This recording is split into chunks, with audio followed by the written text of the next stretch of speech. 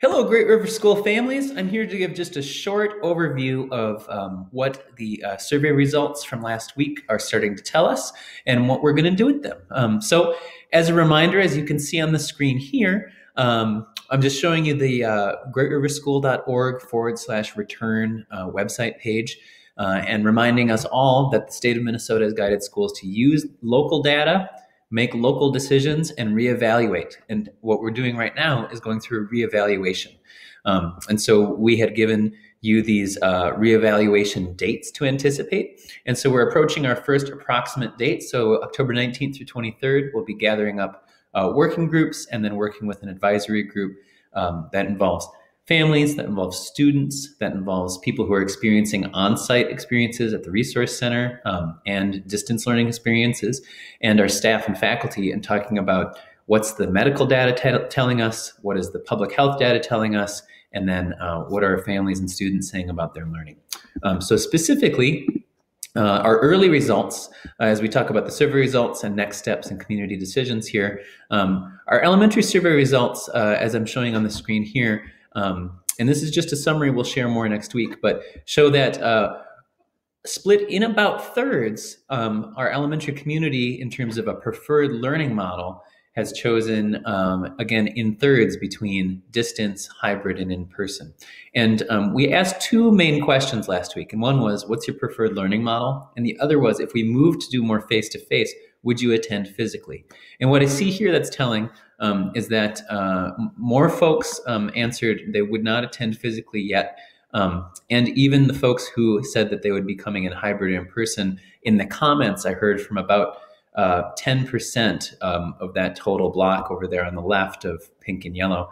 About 10% of those folks even said they have caveats and they want to make sure they would attend in person, but they need to see health data improve or stay stable.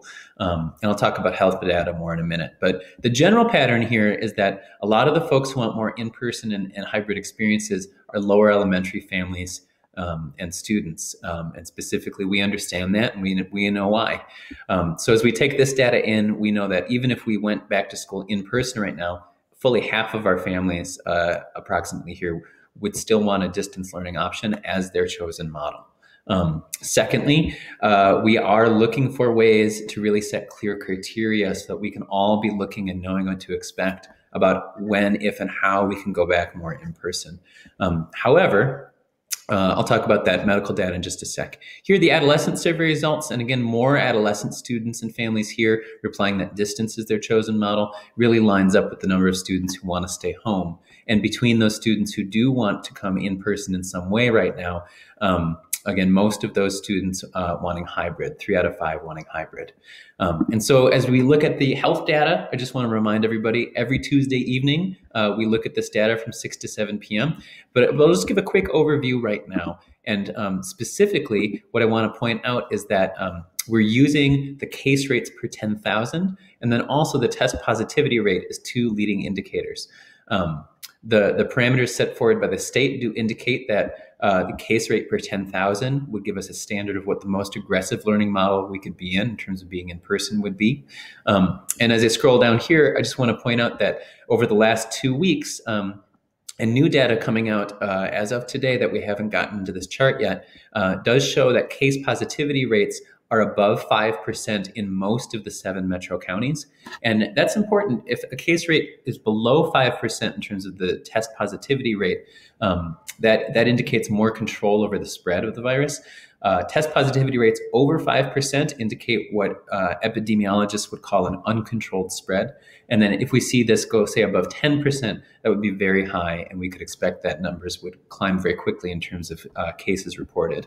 And then we look at cases per 10,000. Again, this is a lagging indicator, means that it says what was happening really accurately 2 weeks ago and informs what we can choose to do next.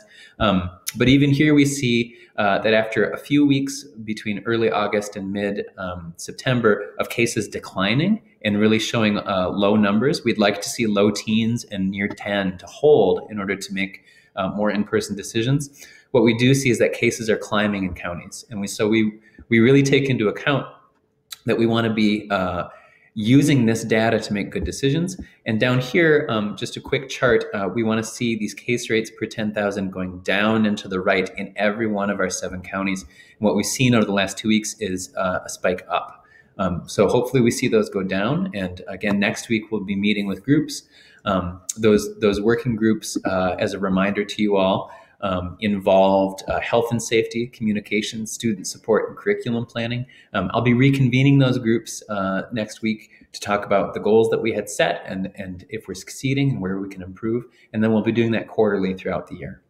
So thank you for watching, and hope you're having a worthwhile chilly MEA break. Bye now.